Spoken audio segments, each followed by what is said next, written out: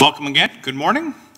Today we're into a new series. We're looking at 1 Peter, so glad that you're with us, and we'll be taking some time to go all the way through 1 Peter section by section so that we have a better understanding of what's going on. And I've put a title to this series, God's Message to the Isolated, which seems to make sense since that's where the majority of us are around the world at this point. So we are in weird and unusual times, that's for sure. Never have we had to be so isolated from one another on a global scale like we're doing at this time. At least not for this generation. There have been other pandemics, other events that have kept people separated, but this is definitely new for our generation and for this time, and really to see it on such a global scale. So as I've been calling around to check in, the general comment is that it's time to get back to the way that things have been done. It's time to get back to the way that we're used to. Life has to get back on track as we face the virus in different ways, and maybe we're moving that way in BC. We'll find out more in the next few weeks, and we'll make adjustments as we can within the congregation to see how we can do that. We'll meet together as soon as we're able to in whatever size groups that we're able to. This week we're going to take communion at the end of the sermon instead of stopping at parts along the way like we did with the Names of God series. Our new series is a series through 1 Peter, so let me tell you why why I picked this series, why I put this series together. As I tried to pick a section of Scripture that would be helpful for us to study as a congregation, something that would connect to a majority of people in a variety of ways. So what passage do you go to? What section of Scripture might you consider? Well, really, 1 Peter made my short list pretty quickly, and here's a few reasons why. Why would we study 1 Peter? Well, you see this little slide here says, exiles with an unshakable hope. And that's kind of a theme that comes together in Peter that I thought we would connect with. So I want us to know the writing of 1 Peter within its context and in its entirety. We're going to be going through each text section by section, as I think this is the best way to understand the original context of the book of the Bible. So we just go through one part after another, taking it in big enough sections to maintain some flow, but also to see how every section connects one with the other. I want us to connect with the historical context of the writing to see that God has presented a message to those in isolation at other times in history, that his message is relevant today. When we're looking at isolation, really, this is not the only book that we could be looking at. We could be looking at Daniel, Ezekiel, Jonah, Malachi, or other writings from the time of the exile. We could be in Acts, from Acts chapter 8, verse 2, where the church is scattered. That's really the result of what we're going to be looking at. We could pick up the message from Hebrews, from Philemon, from 2nd, 3rd John, or even sections of Revelation. See, God always has had a message for the isolated, a way for us to understand what God can do in times like this. There's another reason why I wanted us to take a look at 1 Peter. I want us to connect with the life of a disciple of Jesus is one of isolation. Really, that's one of the trademarks, one of the ways that we understand discipleship is to follow the leader, follow Jesus, and discipleship of Jesus often leads us away from the wide path of destruction, right? Narrow is the way and wide is the way. Following Jesus leads us more towards isolation than it does to being encompassed by the group and the way that everybody else is moving. Christianity in itself is a faith that leads us away from the mainstream. So the message is true that whether we're in social isolation or not. The message of 1 Peter was written to people who were physically not isolated. Well, they were physically isolated as in they were separated from one another, but they weren't separated because of a pandemic. They were scattered and wondering if anyone else believed as they believed, and they needed help to live a new life in a new way that was unsupported in their homes and unsupported in their communities. 1 Peter gives us a message of both connection and of hope. That even if you don't connect, because we usually don't in the world around us, not that we're in total opposition of it, but there are ways that we're always a little bit on the outside. And a fourth reason that I'd like us to study 1 Peter is to see that each of the sections of 1 Peter, as I have divided them, they have a call to action. So I've chosen action words as reminders for each title of each sermon. This week is a call to praise, and each week we'll add another action. So in isolation, remember that we have a call to praise. So let's get into the context before we apply the text as we examine the call of praise in 1 Peter. We're only going to look at the first 9 verses, although that does break up one sentence, but we'll get to that in a little bit. I want us to understand today really the importance of the context. And really seeing that this is written to a group in isolation. And what do we mean by that? Why are they in isolation, and what's happened? What's the demographic of the group that we're writing to? So let's start with the context in this way. The tone of Peter. This is from the NIV Bible commentary. It says, the tone of 1 Peter is a warm, fatherly one, full of encouragement. The exhortations are addressed to Christians who are scattered over a wide area, as it's written to provinces instead of towns or specific people. We have a number of New Testament writings that are written to individuals, and we have ones that are written to churches that meet in a certain area. But this is written to God's elect, strangers in the world throughout Pontus, Galatia, Cappadocia, Asia, and Bithynia. And you see those names coming up on here: Bithynia, Galatia, Cappadocia, Asia.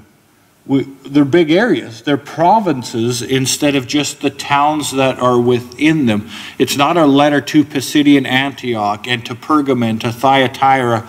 It's written to areas that are a significant distance away from Jerusalem too. So that's important. The writing may be to the Jews or converts to Judaism as proselytes.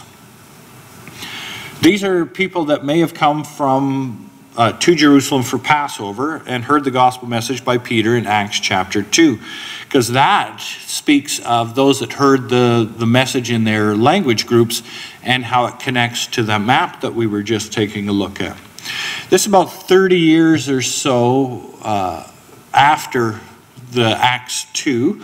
And so whether this is Jews that came into Jerusalem, or they were converted Jews, proselytes that go back to their pagan area, either way, the people that we're looking at that are reading 1 Peter are most likely the proselytes, those that have been converted out of paganism into Judaism.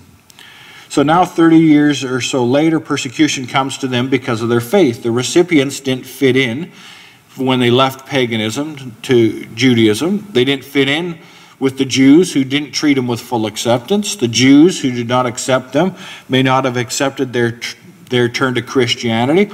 And their pagan families may wonder what is next. How long are they going to hold this belief? If they've gone from paganism to Judaism to Christianity, well, what's the next thing that's coming along that you'll tell us that is important for us to put our belief into?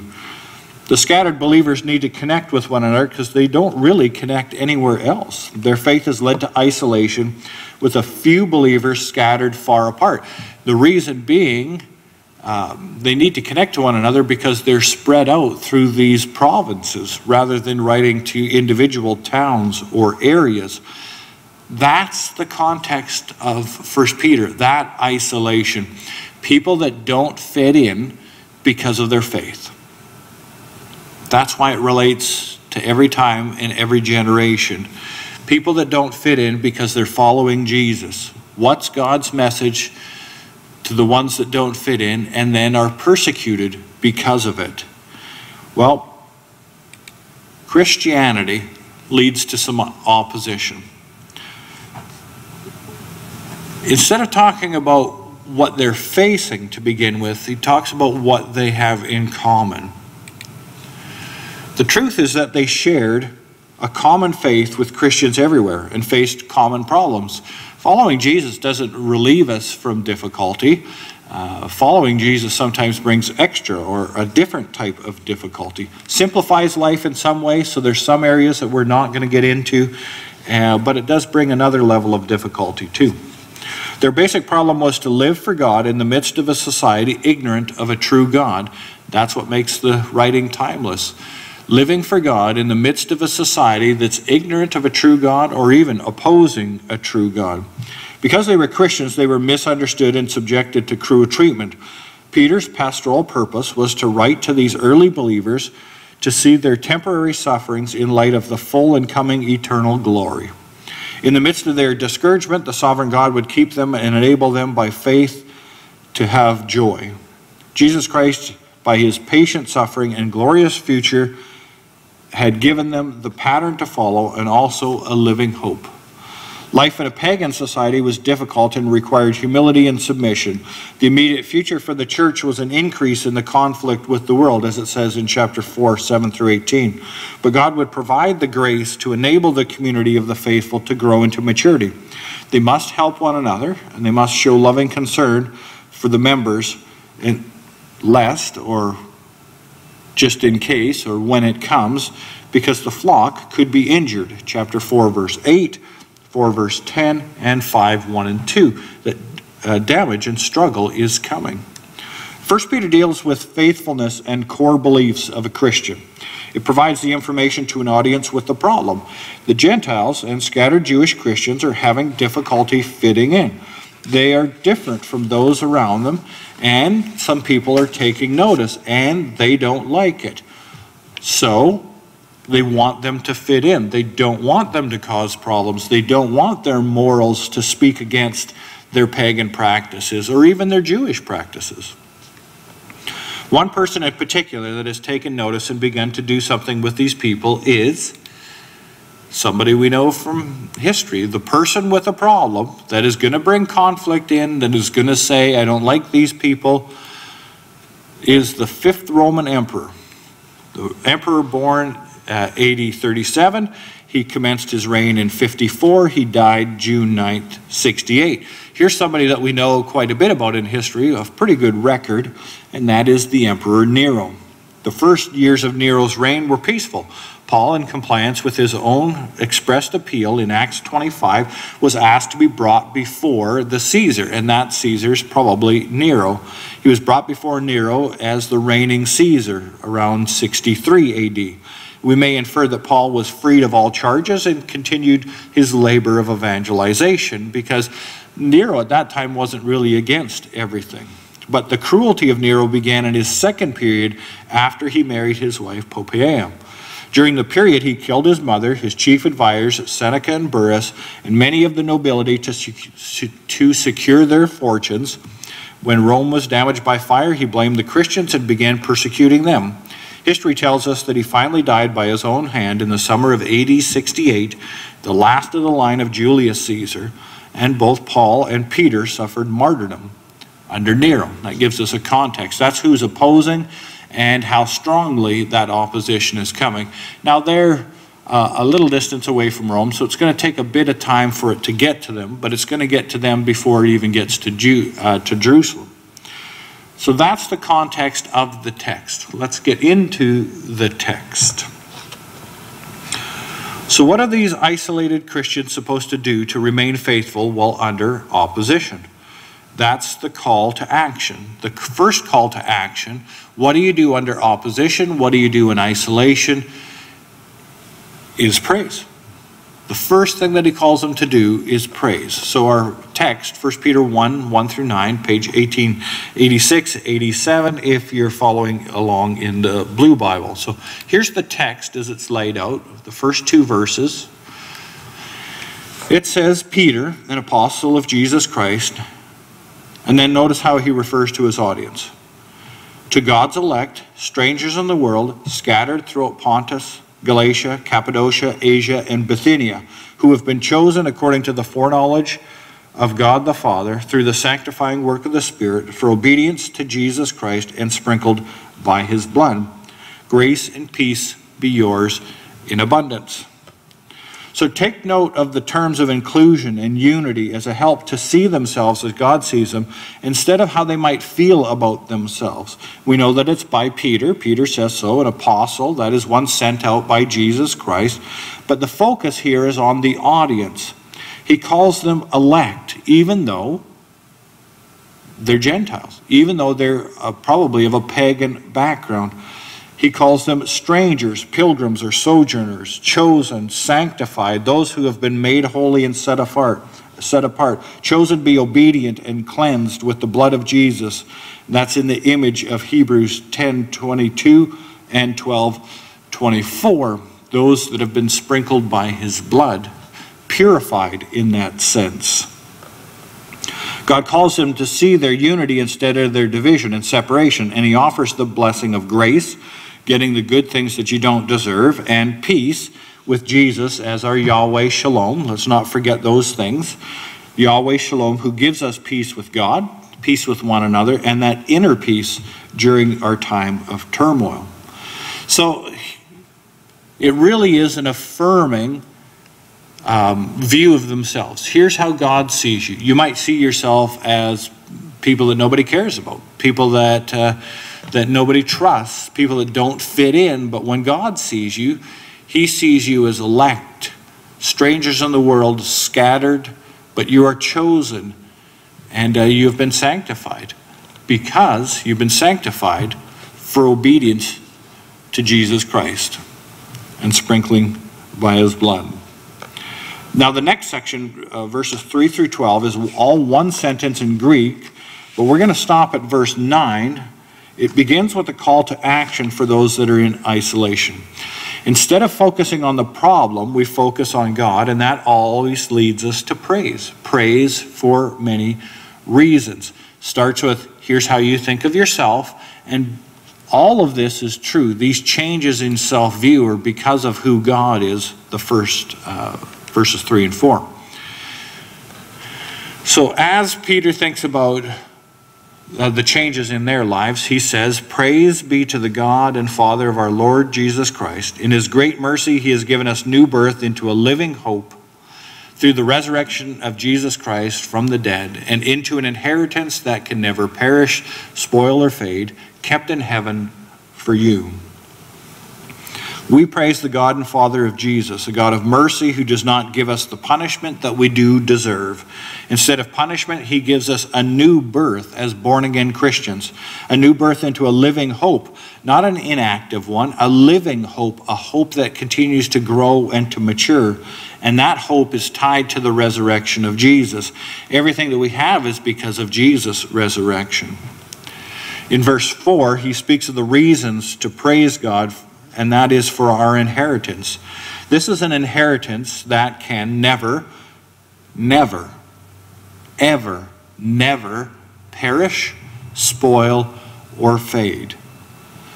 And the reason it can do that is because it is kept in heaven for you. The inheritance is protected. Matthew chapter 6, 19 through 24 reminds us of that. They're all good reasons to praise God and to accept the salvation that Jesus offers so that we can be in heaven. We can be with that inheritance. We can be in heaven because of Jesus. So, praise. Praise be to the God and Father of our Lord Jesus Christ. Because of his great mercy, our new birth, the living hope, the resurrection of Jesus, because of this inheritance. Verse 5 continues the discussion. Who through faith are shielded by God's power. God secures this inheritance.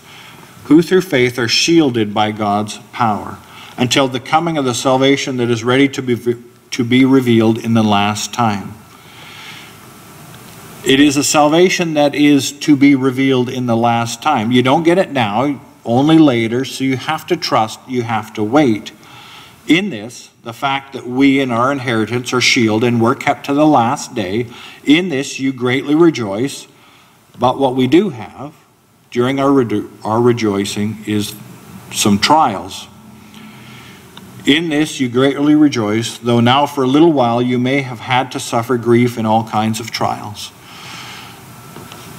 Doesn't overlook their immediate context, but he speaks to it and says, although we're shielded and although this will come in the future, in the present things might not be pleasant. In the present you are facing difficulty. But that doesn't negate the truth of the future either. And then comes verse 7.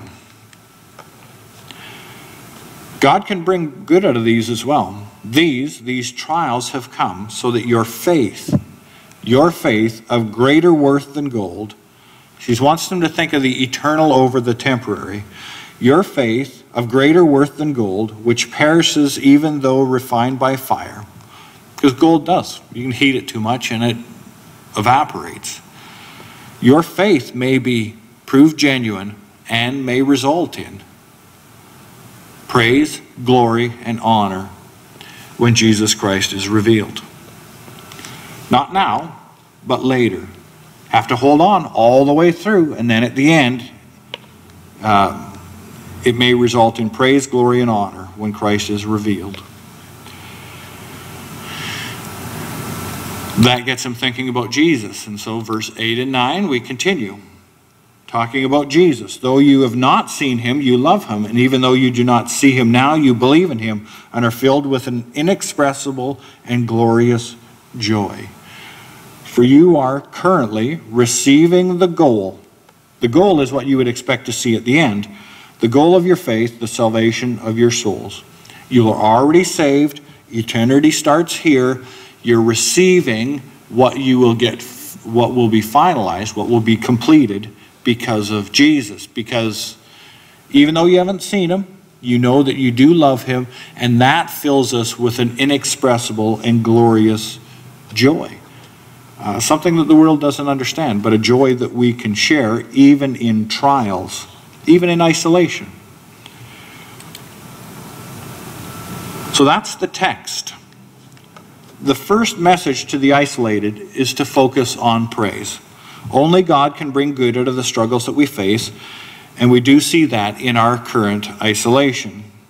God has blessed our congregation. God has blessed our congregation with health and safety, with interconnection, with purpose, and the ability to be a blessing to each other, and we've still been able to be a blessing to the community. We can't handle everything, but we can help a few. We have ways to communicate with one another as well as to share communion in a different way and in thought of one another. We are separated, but we're not alone, and that's the reason to connect with one another. For these reasons and many more, God is deserving of our praise, and so we focus on praising him this week. The call to action is praise. What are some of the things that we can praise God for this week? Well, I think praise God in thanks. Instead of looking at the struggles, the difficulties, we think of all of the good things that are still going on. We thank God for his written word, that we can have time in a book like 1 Peter, like we did the names of God, but we have time to be in God's word and the blessing of that. Thank him for Jesus' willing sacrifice. You notice how the first section is so much about what Jesus has done and how his life, death, burial, resurrection impacts us. We thank him for our connection to one another, that we are not alone, that although we might even be scattered, we can think of others in other provinces, not just even in our own congregation. We thank him for our health and our safety, because if it changes, it changes. But we thank him for what we have at this point. We can be in thanks to God for a variety of things. Another one, look for the good that God can bring out of the isolation. That's a focus instead of complaint. Look for the benefit. Look forward to being back together. And we will be back together. We'll make the adjustments as we can. Take time to smell the roses. Well, my roses aren't up, but my tulips are just starting to. Take time to smell the roses or tulips. Settle down and enjoy God's little and large blessings. Take time every day to enjoy the moment. Just be at peace, and it makes a difference. 1 Peter is a wonderful, thought-provoking, faith-developing book. 1 Peter reminds us that we're strangers and pilgrims who are different than the world around us, and that it's okay. It's a reminder that that's the norm, not the exception. Christ still needs to be preached, and we still need to be strangers. Amen. Christ needs to be preached, and we still need to be strangers. We can't fit in completely, or we lose our influence. That's the sermon part. But those thoughts, I've put the communion at the end because all of those thoughts lead us to praise, lead us to understanding who God is. And as we share communion this week, we can think of the many concepts brought up in the passage. We might think of ourselves as being chosen by God, or strangers in the world who don't fit in, or the living hope, or the inheritance that we have, as well as the many other reasons for praise. Our mind might go towards those, and that's good. But for me, I wanted us to think of verse 7. Verse 7 says that our faith is of more value and longer lasting than gold. That idea of the eternal over the temporary, and to have a mindset of that, I think is of value. Starting the week off with communion is a reminder of the value and timelessness of the relationship that we have with Jesus. Not just with Jesus, but because of Jesus. The value of that relationship is far surpassing anything else that the world has to offer. Everything else will perish. But our faith goes with us to eternity. So as we share communion this morning, let us think of how precious our faith is and how eternal it is. How the future is so much outweighs the present. Our trust in Jesus leads us to accepting the inheritance that he has provided and that he is protecting in heaven. So today we're going to have a prayer for the bread. Take a moment as you share that, pause the video, and then come back and we'll have a prayer for the grape juice and then a short word of conclusion. Let's go to God in prayer for the bread. Heavenly, holy, righteous, and loving Father, we come to you to break bread in remembrance of Jesus' sacrifice for our sins. We are thankful for his body and the example that he set for us about the priority of connecting with you and being born again. We are thankful for the church family when we pray for our protection and focus as we look to you and serve you however we can this week. We thank you for the talents and gifts that you give us to serve one another as a body, and for the bread that reminds us to value the eternal over the temporary. We break this bread together in celebration of Jesus, in whose name we pray. Amen.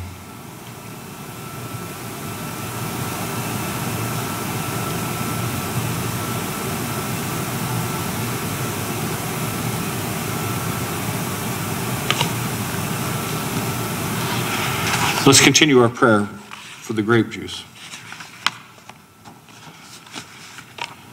Our Most High God and Father, who sustains us, protects us, and gives us peace, we come to you with this prayer of thanks for the grape juice that we share, thinking about the sacrifice of Jesus and the blessing that we receive because of his resurrection. We know that our faith is precious, and help us to protect it and nurture it this week as we spend time in your word and in prayer. Help us to praise you in all circumstances and situations as we look forward to being with you in heaven one day. As we share this juice, we think of the blood that Jesus shed and the forgiveness of sins that it provides, and we're thankful for choosing us, adopting us, and giving us purpose.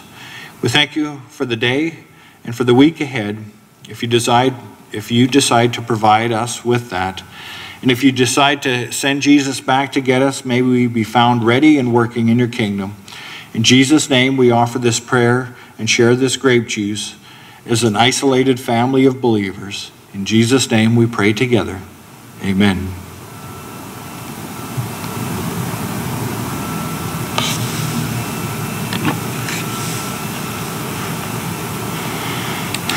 Thank you for being together today. May you be richly blessed this week as you focus on the eternal over the temporary and find new things to praise God for each day. Keep safe. Keep connected, keep focused in God's word. Think of all the ways and the things that we can praise God for. What a blessing it is to serve him and to live for him and to look forward to his coming again. May you be blessed this week and a blessing to others. In Jesus' name, we offer all things, and we just look forward to bringing him praise and glory through the week.